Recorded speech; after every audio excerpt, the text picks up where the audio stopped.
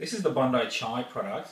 It's a milk-based drink. It's quite delicious, great for evenings. All you do is you add 2 teaspoons of chai powder to a milk pitcher or a cup, and you can do it in the microwave if you like, but I like to do it on the coffee machine with the milk steaming wand. So we're just going to add enough milk for a cup. Come over to the espresso machine, and I'm just going to steam it like I normally would. So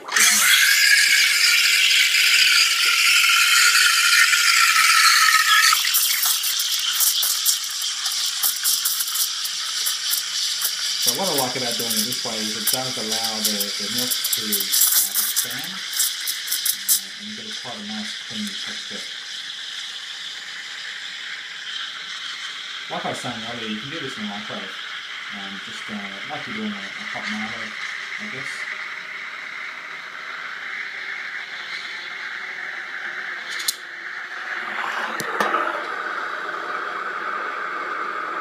I'll just turn it off. This is my machine at home, so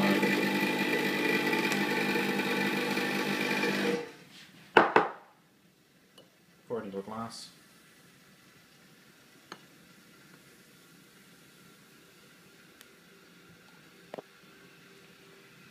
There it is, delicious. I'm going to be enjoying this one for morning tea, I think. If you have any questions on how to prepare Bondi Chai or make a better coffee at home, get in touch anytime. I'll be happy to help. I'm James.